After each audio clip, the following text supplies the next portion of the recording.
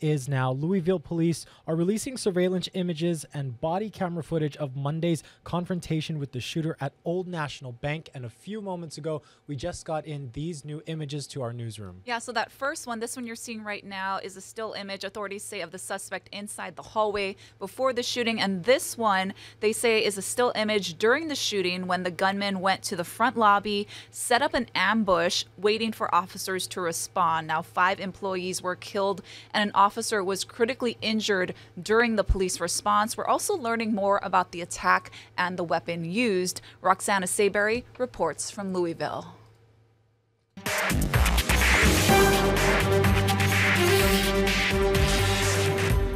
A memorial is growing outside Old National Bank in downtown Louisville, the scene of Monday's mass shooting. We do pull together in a tragedy in a time of, like this. Police confirmed the gunman, an employee at the bank, bought the murder weapon exactly 1 week ago and used it to gun down 5 colleagues. He purchased the weapon legally from one of the local dealerships here in Louisville. The police chief said items were recovered from the suspect's home, but would not give specifics or a motive.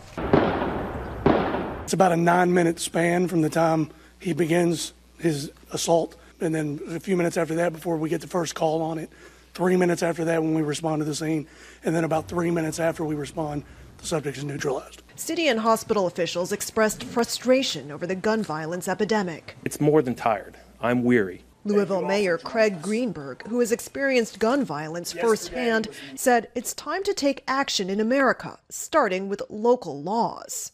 Under current Kentucky law, the assault rifle that was used to murder 5 of our neighbors and shoot at rescuing police officers will one day be auctioned off.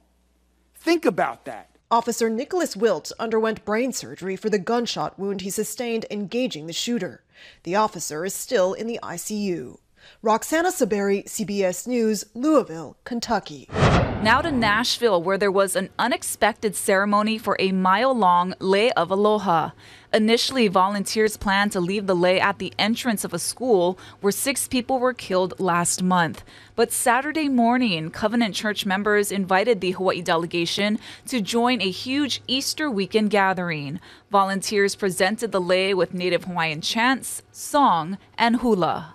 I think there's, definitely a deep appreciation, when another community comes so far away, and I think people are touched and they need that during this time. That message that we are one, message of solidarity, and that's the main mission of our lei, and I think that was achieved today. The names of the 6 victims killed are printed on shells on the lei. A small section of the lei was hung on the stairwell where the shooting happened, and another section was given to first responders.